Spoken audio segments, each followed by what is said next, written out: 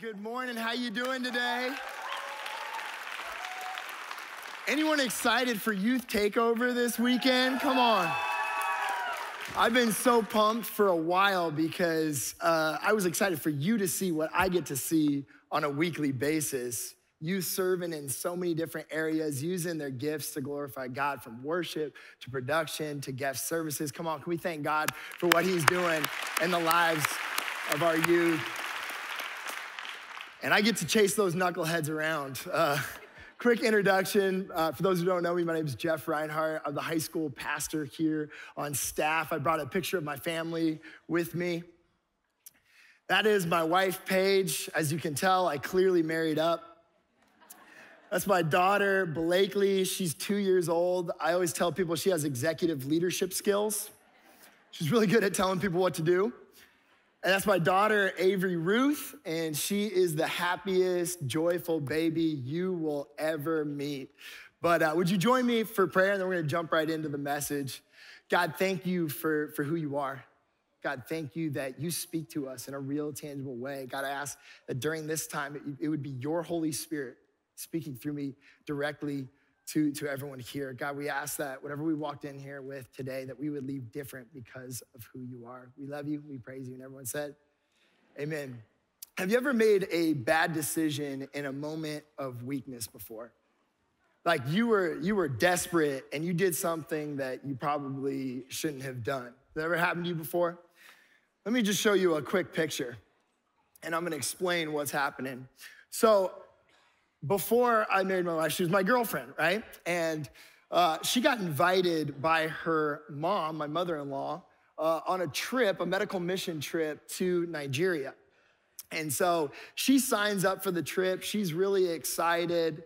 And the trip was about to be about 2 weeks. And then they invited me. Now, I'd love to tell you that I signed up for the trip because I love Jesus and I wanted to use my gifts. But the truth was, I actually just wanted to spend more time with Paige and get some quality time on this trip. And so we go on this trip to Nigeria and we're serving in this medical clinic and things are just going well. And we're just seeing God move and lives changed by the gospel. Things are just going well. And we're traveling from one place in the country back to our home base where we were gonna fly out the next day. And so we're at the airport over lunchtime, and the whole plan was to land at home base and eat back at the hotel. But I was so hungry. I was starving. And so I started scanning around the airport to see what was available. And I kid you not, there was like a light beaming down from heaven on this meat pie stand. And it was in this glass case, there's heat lamps, and I'm just looking at the meat pies, and I just can't take my eyes off them. And so I tell the team, hey guys, I'm thinking about grabbing one of those meat pies.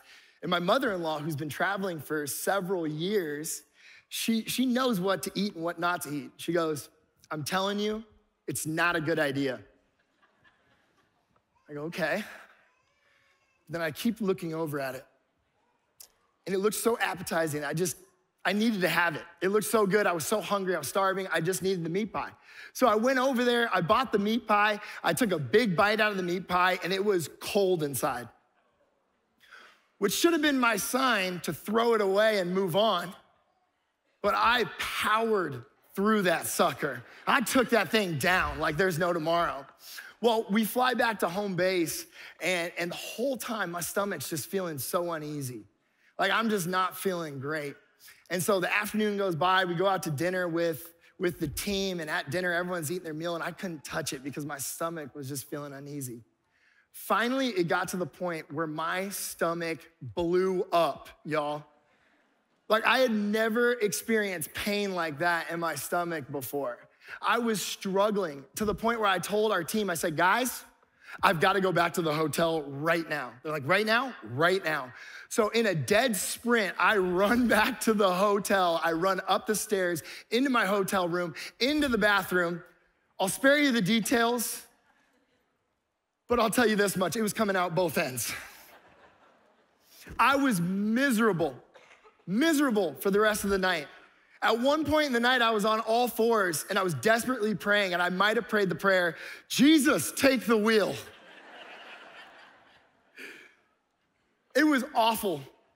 The next day, before we fly out, I am so sick that we got to the point where my girlfriend at the time had to put an IV in my arm in the hotel room. We got the picture. That's how bad it got. And then I had to go fly all the way back to the US in that condition. I learned a very valuable lesson that trip. When our appetites are out of control, we tend to make some really bad decisions. Here's the big idea I want to give you today. Never trade what you want most for what you want now. What I wanted most was to impress my girlfriend and her mom, but I settled for the meat pie, what I wanted now. What we've got to remember is that we're in a real fight against a real enemy. And in Jesus' words, the enemy has come to kill, steal, and destroy from your life. His whole goal in life is to manipulate things around you to get you to settle for less than God's best for your life. Let me ask you this. What area of your life are you tempted to settle for less? For being honest, all of us have come into this room with struggles. All of us have things that we're wrestling through. Maybe for you, it's alcohol or anger or pride or greed or lust or lying. The list goes on. All of us have struggles where the enemy tries to bait us to settle for less than God's best for our life. And what you and I need to do is we need to learn how to fight off the enemy's temptation in our life. What's so cool in our scripture today is we're gonna learn how Jesus modeled this for us. And as a reminder, Jesus is fully God and he's also fully man when he was here, which means that he went through the same things that you and I go through. Jesus was hungry and lonely at times, and he was weak at moments in his life, and he was even tempted by the enemy, just like you and I are. And what's crazy is Jesus, being a man on this earth, but also being God, he could have tapped into that God power. He could have just puffed up his chest, used his God power, and sent the enemy away scared. But instead, he endures testing and temptation from the enemy. And I believe it's to show you and I how we can overcome temptation from the enemy in our lives. As Bill talked about last week, we're picking up in the story right after Jesus' baptism. Jesus had this beautiful moment where he was obedient to the Father. He didn't need to be baptized, but he did it anyways, again, to model the way forward for us. But it's this spectacular moment where all three members of the triune God are represented. God the Father, the Son, and the Holy Spirit are all in this moment together. And a voice comes down from heaven, from God the Father, and declaring his approval over Jesus, saying, "This is my dearly loved Son who brings me great joy." And this was before he did anything, before he started his public ministry. But what we're gonna learn is Jesus, being fully in the presence of God, was led by the Holy Spirit into the wilderness to be tempted by the enemy. If Jesus was tempted in this life, you and I for sure are gonna be tested. Our faith is gonna be tested. And what the testing reveals is what's on the inside of us. Do we truly trust God, or are we gonna settle for less and take the bait that the enemy gives us? And so Jesus has the ultimate test of temptation against the devil himself, where the devil's gonna try to get him to settle for less and take what Jesus wants now as opposed to what he wants most. But what's so crazy is this scenario actually comes up before. In Genesis 3, Adam and Eve are living in this utopian garden. They're living fully in the presence of God without sin. And God asked them to not eat from one tree. One tree. He stacked the odds in their favor. He said, you can eat from any tree except for one. And of course, here comes the enemy on the scene, disguised as a serpent. And he comes on the scene, and he twists God's words to get Adam and Eve to doubt God and take the bait. And as you and I learn, Adam and Eve eventually fail that testing and take a bite of the fruit. And that allowed sin and brokenness and death to enter into our world. But Jesus, he's known as the second Adam, He has come to redeem the mistakes that man made and restore that right relationship with God again. Where Adam has failed, Jesus is gonna succeed on our behalf when facing temptation.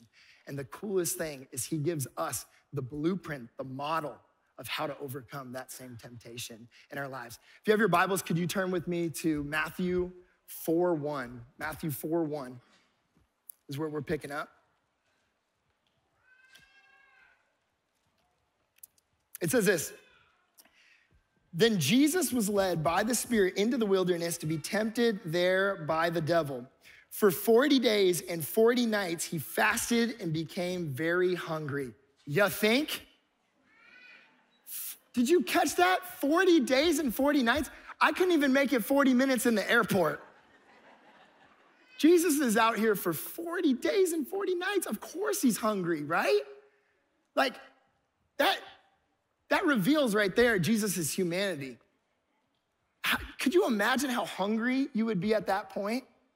And this is showing Jesus, he's weak, he's alone, and he's hungry. And of course, the enemy is gonna come on the scene in this moment. What that teaches you and I is that when we're at our weakest point, the devil loves to attack. The enemy loves to attack us when we're at our weakest point. Do you know your weakest point? Do you know when you're most exhausted? Or when what frustrates you? Or when you feel overwhelmed? It's in those moments that we need to learn to prepare ourselves against the enemy. I know for me, our youth meet on Sunday nights. From after I get done on Sunday night through Monday, that's my weakest point. That's when I feel most tempted and challenged by the enemy in my life.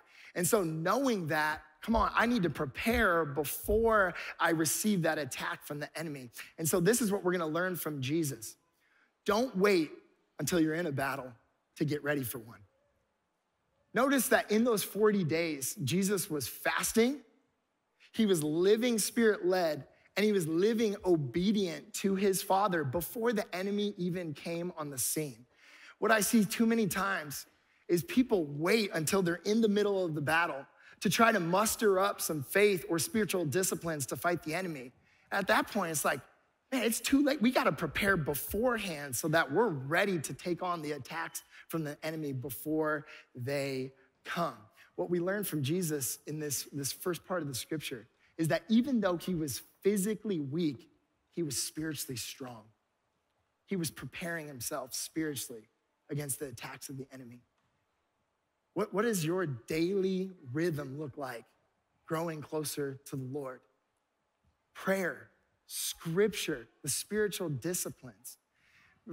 It's not enough just to show up here one day a week for one sermon, one worship set. That's not gonna do it for us throughout our week. We need to be preparing ourselves throughout the week, every single day, waking up and saying, God, I'm trusting you today. I'm following you. I'm gonna stay in your word so I can fight the attacks from the enemy. Jesus experiences his first attack from the enemy right here in verse 3. Look what it says. It says, during that time, the devil came and said to him, if you are the Son of God. I wanna pause real quick. The enemy will always try to attack your God-given identity. You notice that? Jesus had just received approval from God the Father of who he was. And that's the first thing that the enemy comes after. And he's gonna do the same for you and I. If you are a child of God, this wouldn't be happening to you. And so we need to be on guard and wash ourselves with the word so that we can see ourselves as God sees us. And we can speak those things over us. Man, I'm a child of God in Christ Jesus. I'm holy and blameless in him so that the enemy doesn't attack our mind. So he says, if you are the Son of God, tell these stones to become loaves of bread. But Jesus told him, no. The scriptures say people do not live by bread alone, but by every word that comes from the mouth of God. I bet that idea from the enemy looked so appetizing to Jesus. He's so hungry. He's got this desire for food, and the enemy goes after that first. But this is what we're gonna learn from Jesus. is that we need to resist satisfying a right desire in the wrong way. Jesus' desire for food was the right desire. But if he would have obeyed the enemy and brought bread from the stones, he would have ruined God's plan for humanity by disobeying his Father. It was the wrong way. It was in the wrong timing. For you and I, we have right desires. I'll give you one. Our sex drive is a God-given right desire, but when that's carried out in the wrong way, outside the construct of marriage, you and I welcome brokenness and unnecessary pain into our lives. Your drive for success, it's a good drive from the Lord, but carried out in the wrong way can lead to greed, and it can lead you to compromise your character. The desire to heal from pain in your life, that's a right desire. But carried out in the wrong way can lead you to self-medicate with substances or alcohol and invite even more pain into your life. We need to trust God to satisfy us in the right way and in the right timing and not settle for what we want now. Here comes the second attack from the enemy. He says, then the devil took him to the holy city, Jerusalem, to the highest point of the temple and said, here it is again, if you are the Son of God, jump off. For the scriptures say he will order his angels to protect you, and they will hold you up with their hands so you won't even hurt your foot on a stone. And Jesus responded, the scriptures also say you must not test the Lord your God. I wonder if this was the easiest tack for Jesus to overcome. Like, this almost feels a little bit to me like a youth ministry ask. Like, yo, pastor, can we jump from the second story and have our boys catch us on the first story? It's like, bro, what are you even asking right now? Like, no, that's dumb. Like, I wonder if Jesus is like, I'm not doing that, Satan. That makes literally no sense, right? But what we're gonna learn from Jesus in this is that we gotta never listen to biblical advice that leads you to sin. Did you notice that the enemy used scripture to try to get Jesus to disobey his Father? He takes Psalm 91 out of context to try to tempt Jesus into doing this magic trick thing that proves that he's the Son of God. And Jesus is like, I'm not falling for that. First of all, you took that verse out of context. I've heard so much advice, bad advice, with a Bible verse slapped on it, and people just receive it as gospel. You and I need to learn to read scripture in context so we don't twist the word of God and actually do detriment to you, but also others in your life. I'll give you an example of this. Philippians 4:13. I can do all things through Christ who strengthens me. You heard that verse before? Notice how no one knows the verses on either side of that verse. But we love Philippians 4:13. We love to quote that. I remember growing up at a Christian school. I remember we were in PE class one time, and we were watching this video, and there were these Christian weightlifters. And you know, there was one guy on the bench, and he pretended to fail on the bench press set. He's like, he gets off. And then he comes over and he starts talking about Jesus and all this stuff. And then he quotes Philippians 4:13. It's like, but you know what?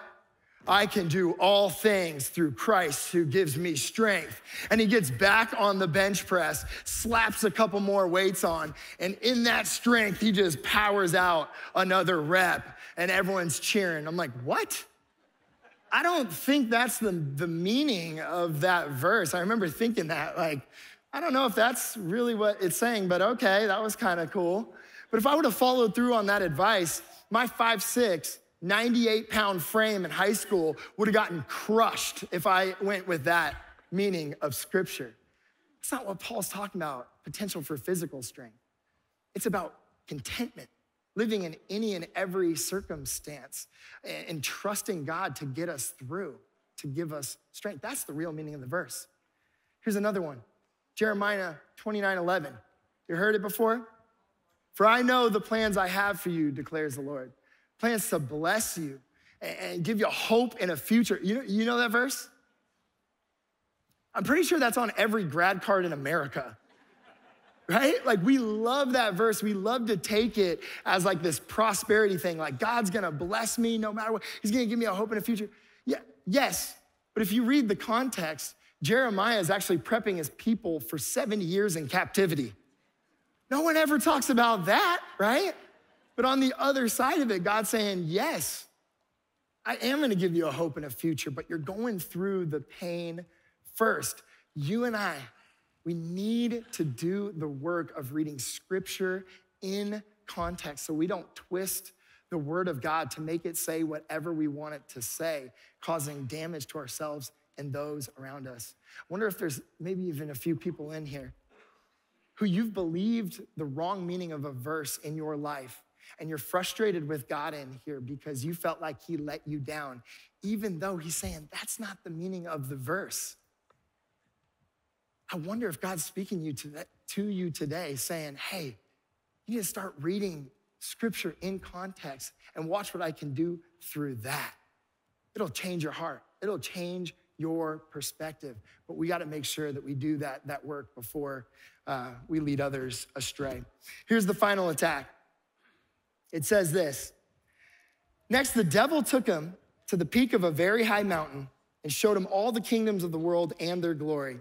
I will give it all to you, he said, if you kneel down and worship me. And Jesus responds, get out of here, Satan, Jesus told him. For scriptures say, you must worship the Lord your God and serve only him.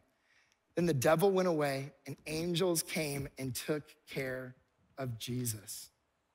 What do we learn from Jesus here? Jesus teaches us not to take the easy way out. The devil has some sort of power over this broken world. We see that. He was gonna give that to Jesus if Jesus just simply kneeled down and worshiped him. What was the devil trying to get Jesus to do? He was trying to give him the kingdom without the cross, without the pain, without the suffering. He was trying to give him the glory, which was Jesus's destiny anyways. But it was the easy route. And if he would have taken that easy route, he would have ruined God's plan to save humanity through him. I'm sure what Jesus wanted now was to not suffer, to not feel the pain of what he went through on the cross. But what he wanted most was you. And you are so worth it to Jesus that he turned down what probably would have been the way easier path so that he could go to the cross and die as a perfect and only sacrifice for your sin and for my sin. I need you to hear that. Jesus said, you're what I want most. So I'm gonna trust the Father and his plan, even though it leads to pain, even though it leads to suffering. I mean, I'm on this rescue mission for you. I don't know what you've walked in here with today, what you've been struggling with. But maybe you just feel like you are too far gone for God's love. Be reminded that Jesus came for you. He loves you. He's pursuing you in love, even at your worst moment. He said, I died for you. I laid down my life for you so that you could go free. I could purchase your freedom. I'll take the penalty of your sin upon myself, and I'm gonna die, and I'm gonna raise to life to give you life. That's our hope and our freedom in Jesus because he didn't give in to the enemy. That's our destiny. Jesus overcame that temptation from the enemy for you and for me. So Jesus overcomes this temptation, this hardship, this attack from the enemy. But did you notice what happened right after? After he says, get out of here, Satan. Angels came and took care of Jesus. This is a beautiful picture of community. That when we're at our weakest point, God sends people into our life to care for us, to encourage us, to support us, to come around us and give us encouragement so that we can keep going. We can keep fighting the battles in our life. Let me ask this. Who do you have in your circle? Who's pointing you to who you are in Christ. Because we can't do this life on our own. We need to rely on God, but we need to rely on the people that he sends into our life. You can't do it on your own. You can't fight alone. You need people in your life that are pointing you to who you are in Christ. If you don't have that, start today. It's time to open up. It's time to reveal the real self that you are on the inside and the things that you're struggling with so others can come around you and care for you and encourage you and pray for you. Oh, I love that picture. The angels took care of Jesus in this moment. But Jesus overcomes temptation in his life. And again, he teaches us how to overcome the temptation in our lives. There's a couple of takeaways that I want you to get that we learned from Jesus. The first thing, when you're facing temptation, is you need to fight with Scripture. You notice that every one of Jesus's responses was Scripture in context, applied the right way. Here's the difference. You might be like, yeah, but the enemy also quoted Scripture too. You're correct. The difference is the enemy took Scripture out of context. Jesus applied it in context, and he actually obeyed the word of God. He was actually obedient to the Father. And you and I, we need to read Scripture in context, understand the real meaning, and then we need to apply it to our lives. It's not enough just to memorize Scripture. Come on, we need to live it out. We need to practice obeying God in our daily lives, and that's how we fight off the temptation from the enemy. I love what Scripture says about the word of God in Ephesians. It says that the word of God is the sword of the Spirit. Ooh, I like that. In Ephesians, it talks about putting on the full armor of God so that we can withstand the attacks from the enemy. And it goes on to name a bunch of things that we need to put on as defense. But the one offensive weapon that we are given is the word of God. It's the sword of the Spirit. I don't know about you, but a sword kind of just sounds gangster, right? Like to fight off the enemy, dang, like that sounds awesome. But here's the thing with a weapon. You actually have to use it. You gotta use it. And so we've been given this spiritual weapon for our spiritual battles, but we need to get it within us. We need to get the word of God in our soul so that when the attack from the enemy comes, we can command the enemy to leave and speak to the lies with God's truth in our lives. Too many of us in here, you're just allowing the lies of the enemy to wash through your brain over and over without a fight. And we need to be like TSA with those thoughts. You know what I'm talking about? Yo, they don't let anything through security anymore. But we need to do that with our thoughts. There's a negative thought that starts coming into our brain and it's not from the Lord. We need to say, nope, stop. Get out of here right now in the name of Jesus and start speaking to our insecurities and our weaknesses and our temptations with the word of God. It's a sword. We've got to use it. Here's the second thing that we learn from Jesus. Keep on fighting. He kept on fighting the enemy. He didn't give up, even in his weakest moment. He continued to persevere and endure, even when the enemy was bringing everything against him. This is such a cool picture. You and I, even when we feel like we're in the weakest moment, even when we feel like we've blown it, get back up. Get back up. You're still loved. You're still chosen. You're still a child of God. Get back up. Keep fighting. One of the ways that the enemy kept fighting is that he relied fully on the Holy Spirit. The Holy Spirit's power. Too many of us are in the same cycles of sin because we're trying to do it out of our own strength, out of our own power. We're trying to fight off the attacks from the enemy by just trying harder, and that's not what it's about. It's about surrendering to God and allowing his Spirit to join us to fight the enemy. I don't know if you've ever had one of those weeks where you're just trying to figure it out on your own, trying to clean up that area of your life on your own. Some weeks you feel like you're killing it. Like, man, I'm killing this Christian walk game. Man, I'm doing great this week. And then the very next week, you keep messing up and you keep making mistakes, and you go from one end of, man, I'm the greatest there ever is, at two, I'm the worst. I'm the worst. He can't love me being like this, struggling like this. That might be a sign that you're trying to do it out of your own strength. God's saying, you need to rely on me. You gotta rely on my power. You can't do this on your own because we're weak.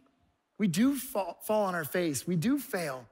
But God is there to pick us back up with his grace and encourage us and keep us fighting the attacks from the enemy in our lives. I wanna show you a verse. If you have your Bibles, turn to Hebrews 4:15 and 16. I love this verse, talking about Jesus. It says this high priest of ours understands our weaknesses, for he faced all the same testings we do, yet he did not sin. Jesus is the difference maker. Where we failed, he succeeded. He overcame on our behalf.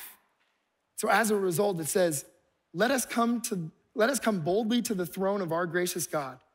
There we will receive his mercy, and we will find grace to help us when we need it the most. Do you need grace today? Do you need his mercy in this moment? I do. Guys, we gotta admit that we're weak. We gotta admit that we're help. I hate asking for help. I hate feeling weak. But the reality is, in this life, I can't do it on my own. I can't overcome the temptation from the enemy on my own. I need his grace and his mercy to cover me. You might be like, okay, buddy, but you don't know what I'm going through. And you're right, I gotta take my own advice. I experienced this grace and this mercy in my weakest moment. Before I was getting hired on here at Rock Point, my dad, 5 years ago, had a stroke that affected his right side and his motor skills. And we were walking this journey with him. And we saw God just begin to help him recover and start to heal his body in different ways. And we were just so encouraged, and we were excited for what God was continuing to do. But as I was getting hired on here at Rock Point, my dad had another stroke that affected his other side of his body that eventually led to his passing. And I was so frustrated, and I was so angry with God. And I wanted to give up. That's what I wanted now. I wanted to give up. I didn't want to step into what God was asking me to do. And I remember sitting, trying to have a quiet time, but I was just angrily praying at God. I was frustrated with him. I didn't want to read my Bible. I didn't want to do any of it. I for sure didn't want to step into this calling here at Rock Point. But in those moments of pain and anger, I felt the nearness from the Lord that I've never felt before. I felt his peace wash over me in those moments when I wanted to give up, when I felt like I couldn't go on. I felt his power and his strength and his grace encouraging me to keep going, to keep fighting no matter what. I kept coming back to the word even when I didn't feel like it, and let that truth wash over me. And y'all, I'm so glad that I didn't give up when I wanted to, and that God sent people to encourage me on this journey, because I would have missed out on all the incredible things that God's doing in the lives of our youth at this church. I wouldn't have been able to support them and walk alongside them the way that I have these last few years. I'm telling you, what's it for you? What's the area of your life where you want to give up and you want to give in to the schemes of the enemy? I'm telling you right now, don't give up. Keep trusting him. Keep coming back to his grace, because he's gonna sustain you against the attacks of the enemy. He's gonna continue to encourage you to step into all that he has for you, and it's beautiful. Don't give up. Don't give up. I know you're weak. I know you feel like giving up. Maybe you're in here and you're like, man, I just feel like God has given up on me. He hasn't. He loves you still. No matter what you've done, no matter what your past looks like, you're a child of God. You're blameless. You're holy. You're a royal priesthood. You're a masterpiece in Christ Jesus. That's who you are. Don't let the enemy lie to you. Don't let him discourage you, because that's how he defeats us. Keep coming back to who you are in God and his power in your life, in your weakest areas. Invite him in today. Say, God, I need you. I'm weak. I can't do this on my own anymore. I need you to come through for me, and watch what he does in your life. Oh, it's so good. He wants to work in your life in ways that you never thought he could. Would you trust him today? Would you trust him today? Would you join me in prayer? And as I pray, I want you to just ask the Holy Spirit to fill that space where you feel the weakest. God, thank you for who you are.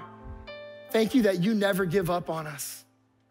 God, that even in our worst moments, in the places we feel inadequate, God, you love us, you care for us. So much so that you laid down your life for us so that we could have hope and freedom in you. And so God, when we're tempted to give in and give up, would you give us your power to keep fighting against the attacks from the enemy? Jesus, we need you. We ask that you would do what only you could do in our life. And everyone said, amen, amen. Thanks for joining us online this weekend. Let us know if we can help you in any way.